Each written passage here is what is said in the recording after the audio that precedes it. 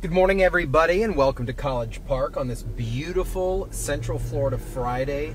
And I know I say beautiful all the time. My car is reading 74 degrees outside. And I don't know if I should be scared or grateful. So I'm going to do a mix of both, because 74 we haven't seen at 8:30 in the morning for a hot minute, literally. Sorry, it took me about a minute to get on because I was replying to someone's comments. I just get really surprised at the things people say from the safety of a keyboard. I like to call them keyboard warriors. Something that someone would type to you on a keyboard but would never in their life say to your face. Blows my mind. False sense of confidence there. So I reply. I am a replier. So Tuesday, our mission was to come out here to College. That guy just blew the red light. Was to come out here to College Park. And listen, technical things happen. We could not start that stream, and I'm always surprised. You know, I like to think I'm a sarcastically respectful person, and I drive our mission home via sarcasm, and it works for a lot of folks. But some of you guys say things that to me that I would never say to someone in their face, just because it's so disrespectful. I got called multiple names from somebody in an email because I could not do the stream, and they were able to hear my radio. Sorry? Come on, guys. We got better things to do. So we're here in College Park along Fairbanks and Anderson right now, live here in Results One. You can see the front cam kind of streaming for you, showing you just the movement of traffic. I'm parked off to the sidewalk here. And College Park, let's talk about College Park. It's located in the city of Orlando. It is a community that is an old community here. Very family oriented, few high schools, few schools, all predominantly residential and blowing up fast. If you live in the main area of College Park, a little further south from here, you're probably pretty familiar with how traffic flows, and it is sometimes quite a mess. So just recently installed some side cameras so we can check the traffic flow in there. But we're going to get out and we're going to look at traffic. We're going to talk about some things along this area, because this is a cut through town, and I feel for people that live in a cut through town, because you guys have to deal with residents traveling, drivers traveling through and about, that don't live in your community but use it as an area to get from point A to point B and B back to A. It's okay, but if you're one of these people that do travel through multiple communities, you got to be really careful. If you don't live there and someone was traveling through your neighborhood, you'd want the same thing. So we're going to get out, we're going to check some of the speeds. We're sitting in a 45 zone, but it's a 35 on both ends out here leading to this 45 zone. So drivers come flying through here. I had a few drivers around 55, 56 miles an hour before we went live. So we're going to hop out, we'll walk, we'll talk, and we'll see what kind of speeds we got. I have my nifty, let's see, no seatbelt. Got my nifty speed detector. We'll hop on out, put some shades on. See what we got going on. So let's hop on out. Man, it is so nice outside. I don't want to do nothing but making sure you guys can hear me. All right, sounds good. Way up close and personal. Let's do this. Let's hop on out. We'll chat for a little bit.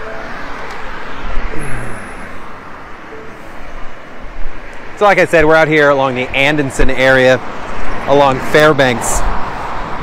And speed through this area is a 45 mile an hour zone. We got cars doing 47, 40, and they slow down a little bit.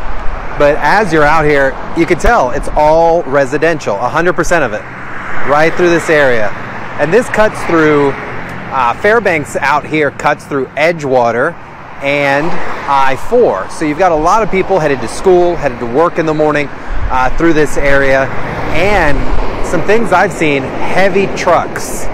And every truck that I have seen through this area, already, has averaged 5 to 7 miles an hour over the posted speed limit. I'm talking commercial style trucks, trucks that don't live out here, trucks that are traveling through here. And that's not cool. That's not cool. All right, so we got some vehicles headed this way. They're leaving the 35 and they're now entering the 45 zone, 50 miles an hour. We've got them at 50 here.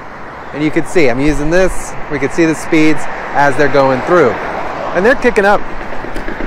That doesn't sound good. They want to get that looked at there, buddy. Heavy traffic. That's not too heavy. He's cooking. Let's see. 30, not bad. But a lot of people out here know seatbelts, distractions, and this is a common thing that we are seeing. You know, there are so many movements about, or camp safety campaigns about eliminating distractions. And we talk about as if, oh, the distractions aren't out there. Bull, bull, bull, bull. I see them every single day that we're out here, and it's insane. Results one looking good off in the corner over there. So the light there at Anderson, and the speeds are here. It's a 45 zone bordered by 235s, and they're just cooking. But you do have a majority, and I'm not saying over 50%. The problem is when you have over 10% of drivers doing in excess of the speed limit, that becomes an issue. 45, 50. Trucks always look like they're going faster. 43, 48, 49, 50. White car coming up behind it looks like they're going a little quick. Not too bad. 50. White car, and leaving the 35 zone. So they were doing, and oh, I don't understand. If the light is yellow way in advance, why are you accelerating, right? That to me is a violation of traffic control device. It's not telling you to speed up. It's telling you to slow down. So like I said, we're out here at Anderson. That guy, that BMW that was making all that noise, still trying to figure it out, now driving down the road with his hazards on. You gotta love this stuff. So out here, look. 52. Mr. Subaru.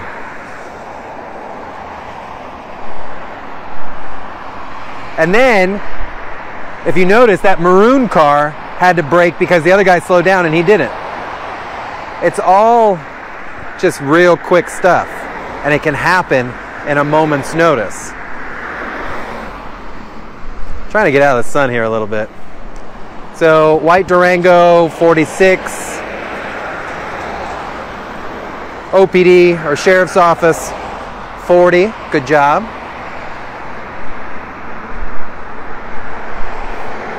52 and a 45, running the red, gotta love it.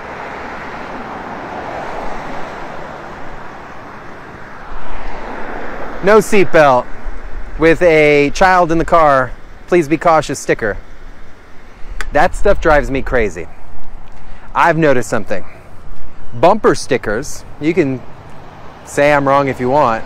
A lot of bumper stickers indicate what kind of driver you are. I know that sounds horrible, but I could really tell sometimes what kind of driver you are. Look at this, perfect speed, 44 and a 45, thank you. White car passing there, 51, oh, slowed down.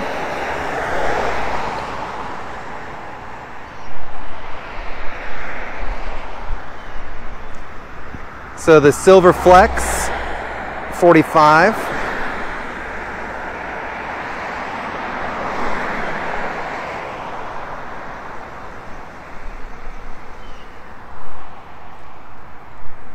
Let's go move over to Princeton and we'll check out the school zone and the traffic through that area. Let's go. Look at this speeder. Hold on. 55 right there. Like, I get it, it's not even a school zone, but there are signs posted. There are street lights here. There are houses within 25, 30 feet of the roadway. And there are schools on multiple angles. You really need a flashing sign to tell you to be careful? Like really, right?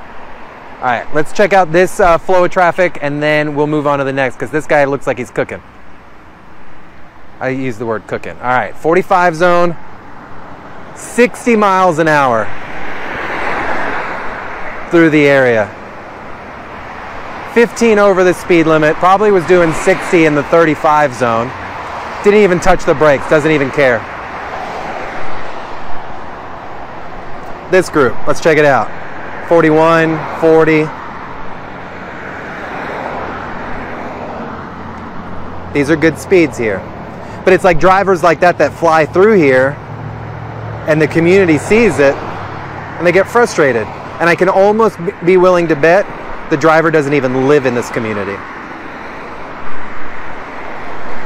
All right, let's go check out Princeton.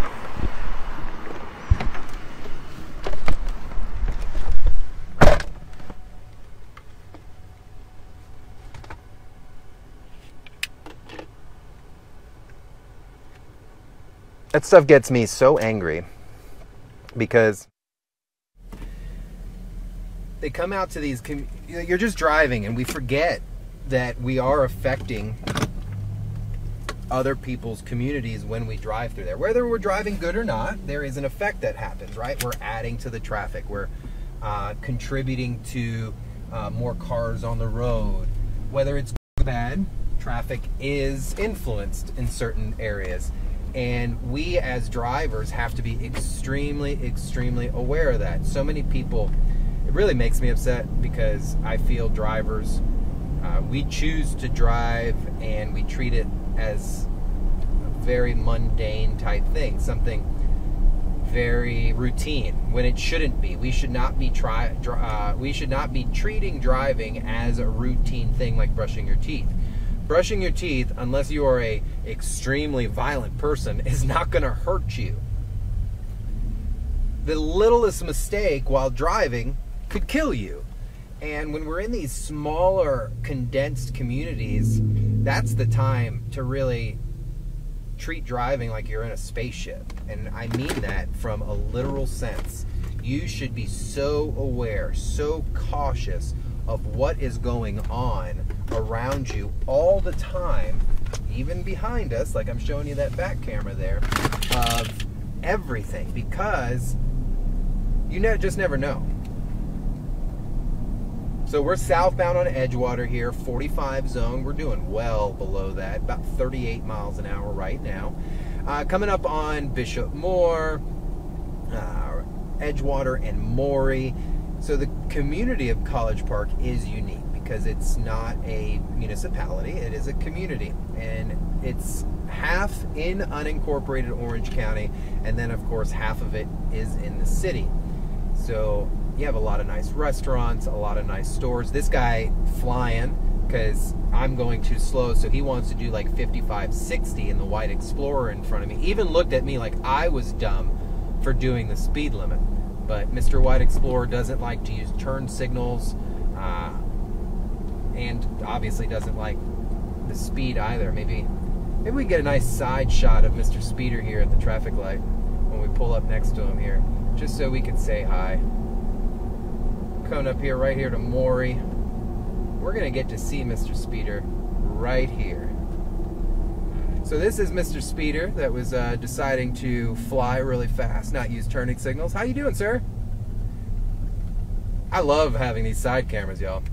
So you've got to be ready, because within these small communities, for example, Edgewater, southbound here, you've been 4 lanes, excuse me, 2 north, 2 south for about 90% of it. But when you come south to that last 10%, it slows down incredibly. And you get down to only 2 travel lanes. There's a high school here. There's a high school and elementary, Catholic private school right up the road. You have Jones right over here. Then you have some stores, gas stations. A lot of students walk to school. You've got College Park Middle School right up the road down over here. Very condensed area where a lot of drivers, like I said, I'm going to use this term a lot, cut through this community in order to get where they need to get. And you've got to be cautious. For example, I live in Seminole County currently. In order to get where I'm going, I cut through multiple towns. I don't live there, so I'm not going to be disrespectful when I'm driving through there, right? So, got to be very aware. We're in the main kind of, I would say business area here of College Park. Got the high school off to the right here. Edgewater High School, excuse me, my apologies. Edgewater High School here in College Park. Fairly smooth this morning. High school starts the latest, elementary first, then middle, and they'll be headed in, I believe, there shortly, if not already. But traffic not too bad out here in the city portion of Edgewater. Of course, we're going to get a little closer here in just a second to Princeton and Smith Street, south of Parr, south of Fairbanks. If you're just joining us, we were just back off of Fairbanks for a while, about 10 minutes watching the speed.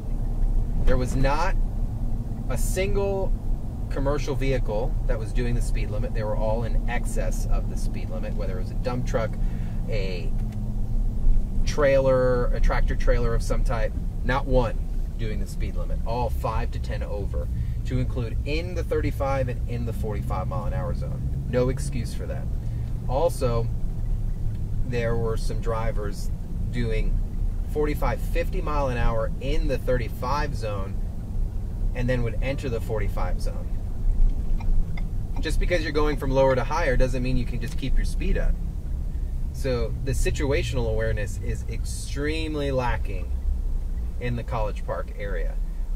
You guys have a lot of other issues that we will spend I want to spend one day a complete stream on golf carts.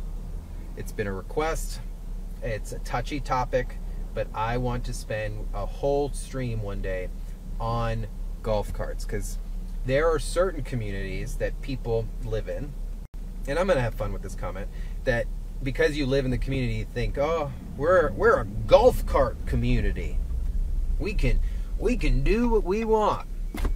No, you can't, and there are rules to that. Because you live in College Park or you live in the Villages doesn't mean that you own the roads. They're maintained by the city. They're governed by laws of the state. And just because you live in what I'd consider a nice community that has small roads doesn't mean you can just hop in a small transportation type vehicle, a golf cart, and drive it how you want. There are rules to that. We will spend a day on that. Today is about the driving and speeding within College Park. So we're going to head east here on Princeton and pull off into one of the side roads here again and see what we can see out here. Get a nice little feel. Got a couple more minutes of the stream left, about 5-6 minutes, and we'll check it out here. But I'm glad we were able to see, especially on Fairbanks. That was the main request, was to check out those speeds out there. So we're going to come up here now within the school zone and check this one out. This should be interesting just because it's Orlando and it's Princeton, and it's a cut through between Edgewater and I-4. And if you know me already, you already know I am using the word interesting as a substitute instead of like tripping out. So you can see traffic does back up. Thank you to the gentleman here not blocking the intersection. We have space for one more up, so we're going to move up a little bit. But you can see they have the flashing lights giving you a heads up that this is an active school zone right next to Princeton Elementary School. And traffic's pretty heavy through this area. It's also decreased speed limit at this time. So 20 miles per hour is the speed out here during active school zone. So we're going to get turned around, pull off into a parking spot out here, and check it out so we can see what's going on how things look. East and westbound pretty dense. It's also dense because it's slow, so you just got to be real careful. That's the only reason it's dense out here, is because the traffic is slow. Normally traffic moves pretty quick. Get turned around real quick right here.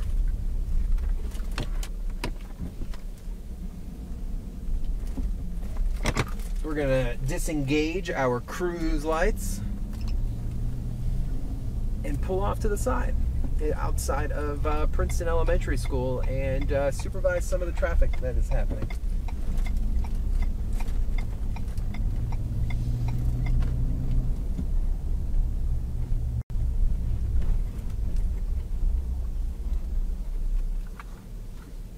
All right, let's hop out again.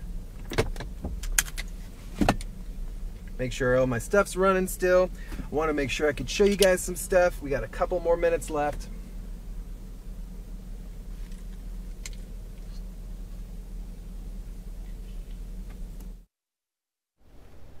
All right, let's check this stuff out and see what the speeding like situation is here.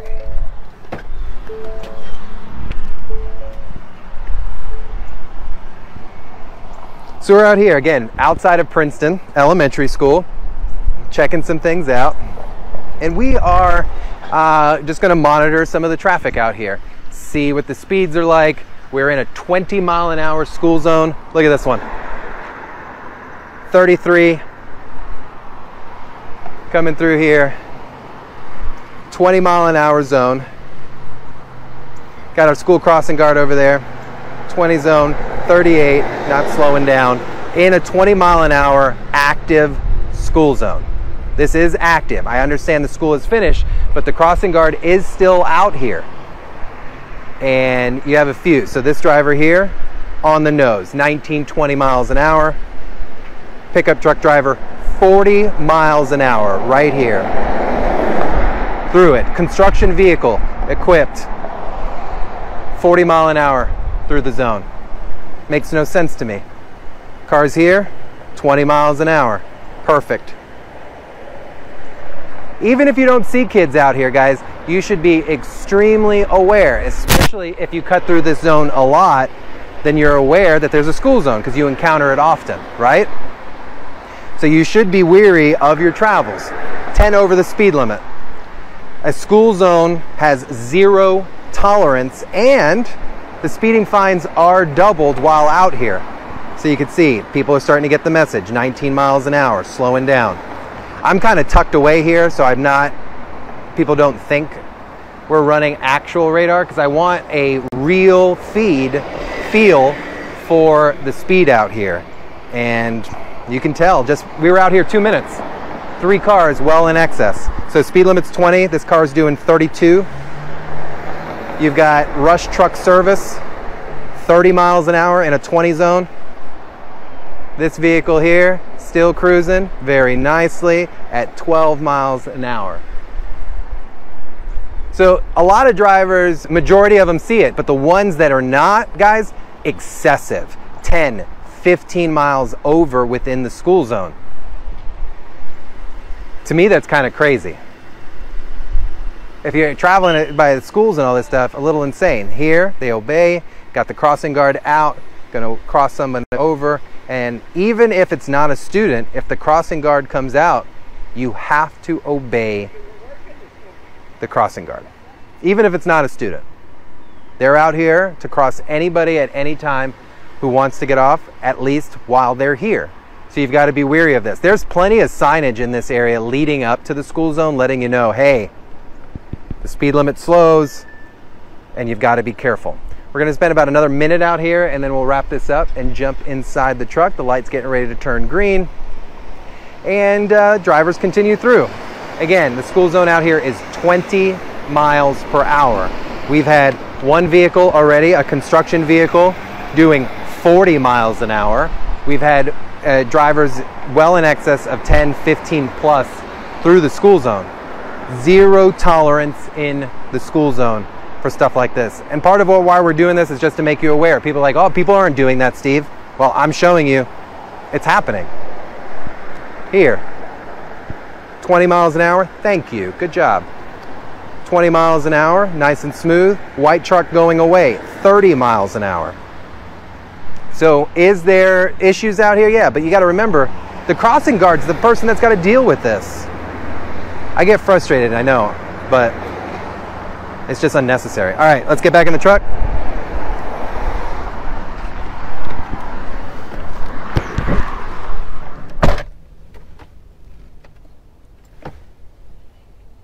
All my audio just went. Man, I'm back. Sorry. So we saw this stuff off of Princeton. Here where we're at, speed limit's aggressive. 10, 15, 20 miles an hour over the speed limit in a school zone. And then on the complaint on Fairbanks, there wasn't a single commercial vehicle doing the speed limit. If you live here, don't do it. And if you're traveling through here, you need to be respectful. You would not want someone traveling like this through your community. So thanks for joining me on this Friday here in College Park. Beautiful day. Join into News 6 at 9 coming up next.